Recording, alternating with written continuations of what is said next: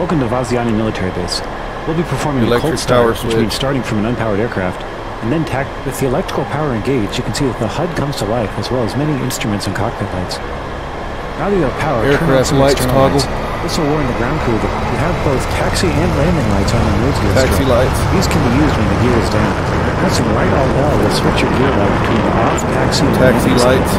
Taxi to start out, turn on your interior cockpit lights by pressing cockpit lights. Next, we'll request startup clearance from the Airbase ATC Comms. Air Traffic Control. 1. Press backslash to open the communications menu. 2. Press F5 to select ATC. F1. 3. Press F1 to select your current airbase F1. in Vaziani. 4. Press F3 to request startup. Once Vaziani is cleared you for startup, press backslash to close the communication menu and press the spacebar to continue. Infield 1-1, request startup. Ensure the throttle is at idle. Press right shift home to start both engines. F12. Engine start. As the engines start, you'll see the engine related dials on the right side of the instrument panel come to life. Each engine startup is finished. Next, look down at your fuel quantity indicator on the lower right side of the main instrument panel. Check that it's functioning properly by turning the dial to bit by holding left Alt and left Control D. Bit stands for built-in test. Pointer and top counters should both indicate 6,000 pounds, and the left and right counters should both indicate 600 pounds. Look at the highlighted lights on the bottom left of the instrument panel.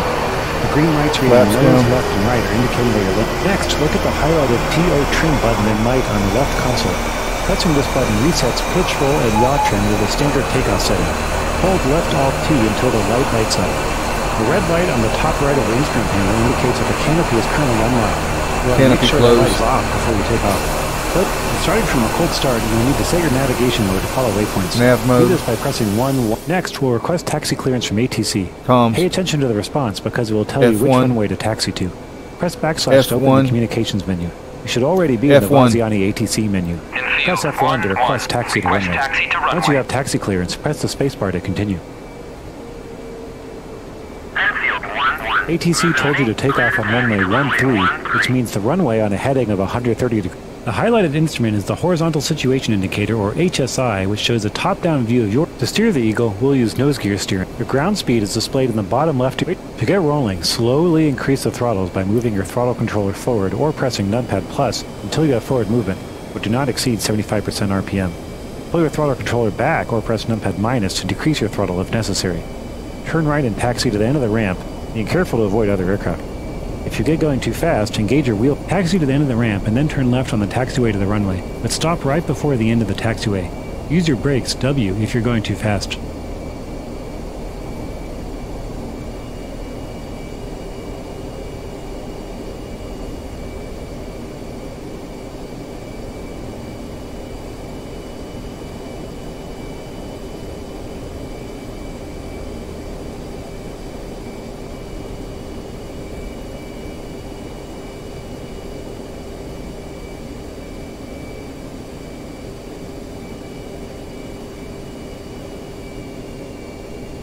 Come to a halt here, right before the runway.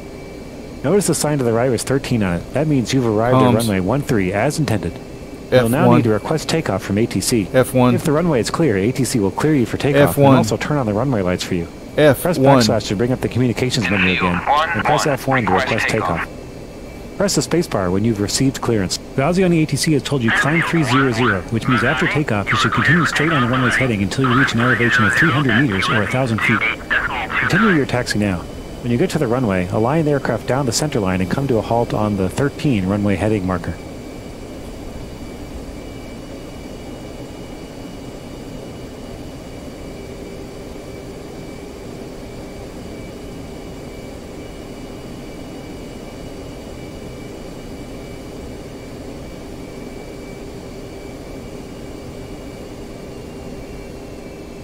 Hold the wheel brakes, W, and slowly advance your engines to 80% RPM.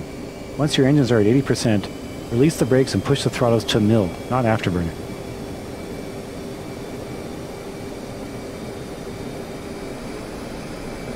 As you roll down the runway, keep a line down the middle with very small rudder inputs. When you hit 120 knots, move the stick to 1/2 aft stick. Once the nose comes up, stabilize at 10 degrees pitch attitude using the pitch ladder on the HUD as a reference.